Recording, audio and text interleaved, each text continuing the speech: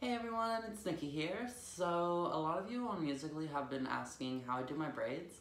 I'll do my double Dutch braids and any other braids I do as well, but I figure to start off, we should do the basics with just a French braid. It's really easy and simple once you get the hang of it. All it's going to take is a little bit of practice. So yeah, let's get to it. Okay, so the first thing you're going to want to do when you're braiding your hair is just kind of run your fingers through it, get a feel for how your hair is feeling. Mine's feeling pretty rough right now because last night was Canada Day and I was out drinking, so yeah, but that's okay. So as I said, just kind of run it through, frig, my hair, but we're going to go for it. So you can run your hands through your hair, shake it up a bit, loosen the strands, and then divide it around the top and pull it back and up so that you can pull all the hair there, and then separate the hair that's underneath that you don't want in it. And then you're going to separate it into 3 strands there. Now, I don't really think it matters whether you go right over left or left over right first. I like right over left just because that's kind of like how I always do it. But what you're going to want to do is you're going to grab it, all 3 strands in one hand.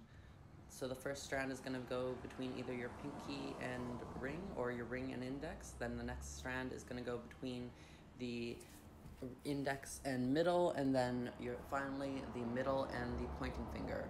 So what I do now is I just brought the right strand over into the middle, and then underneath the left strand, bringing the left strand into the middle to kind of anchor it all. Now, after what I do there, I'll go back and do it again just to kind of show you guys.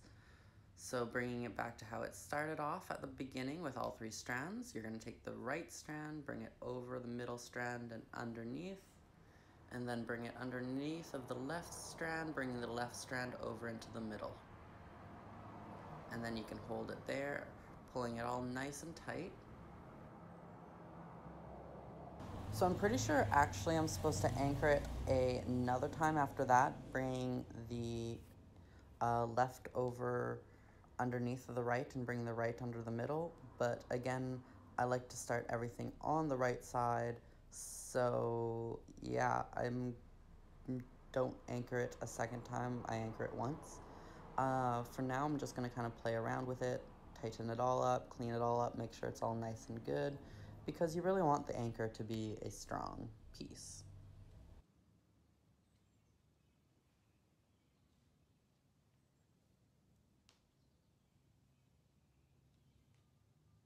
So what I'm doing here now is I'm just bringing my finger down and I'm scooping up my hair. I'm using my pointer finger there to just scoop a little section up and add it into the right side that I'm going to braid over top of the middle. And then I'm going to pull it all tight, braid it over top of the middle, bringing the middle over to the right, making the new right section. And then we're going to go and do the same thing over on the left side, scooping up a little section of hair, adding it into the left section of the braid, grabbing the braid, bringing it over the middle section, bringing the middle underneath, making the new left section, grabbing it now in the left hand, starting with the left side, grabbing the whole thing in a fist, grabbing the middle with the middle finger and the right side with the pointer finger, scooping some hair from the right side, adding it into the right side of the braid, going under or over top, of the middle section, and then grabbing the hair again into the right hand, doing the same thing again on the left side, and we're just going to repeat this until we get all the way down to the nape of the neck.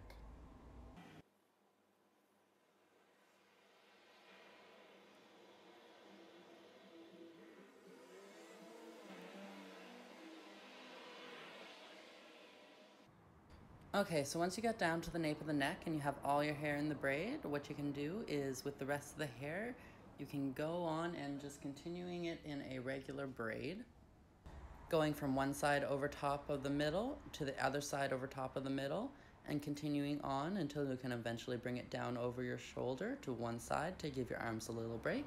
because by now they're probably pretty sore. And a little trick that I found that helped me remember where I'm at in the braid is if I'm bringing the right side over to the middle, I'll bring it over the right shoulder. And if I'm bringing the left side over to the middle, I'll bring it over the left shoulder. Excuse that little transition there, sorry.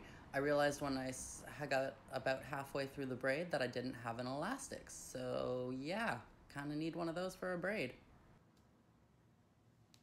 And this would be the finished look. Now, as I say, I like to keep mine pretty tight, but if you want to make yours loose, you can. I'm just going to pull at it a little bit throughout there, make sure it's all in line and straight, looking good. I can't really see how it looks, but I can feel. So yeah, that's my everyday braid that I'll usually do if I'm going to work or going to run errands or anything like that. It's quick, takes about 6 minutes, and you can just rock it. I like to keep mine pretty tight. You can keep it loose if you want. I don't know. Depends on really what I'm doing. Sometimes I'll have a loose braid, but usually I like them pretty tight. Let me just say this, guys. In no way at all am I a makeup, hair, or beauty guru. You just asked me how I do my braids, so I figured I'd put them out there. And I think I'll also do a couple others throughout this week. Anyways, I am going to go shave and do my makeup and get ready for the rest of the day, because, yeah, I just kind of rolled out of bed, was downstairs having a smoke, and I was like, you know what? I'm going to do some braiding videos. We're going to see how this goes. Anyways, peace. Let me just say this, guys. In no ways at all am I a makeup, beauty, or hair guru. You asked for the videos, so... Bit of a struggle at first, but once you get the hang of it, it should come pretty naturally. I think I have a weird hair. Is that a weird hair up there? That's a weird hair up there.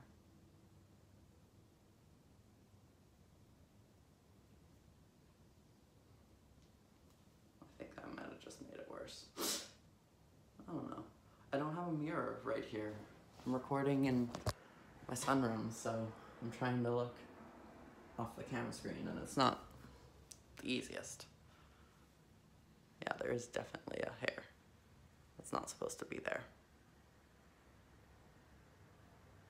And on this side, too. But that's what happens when you don't have a mirror.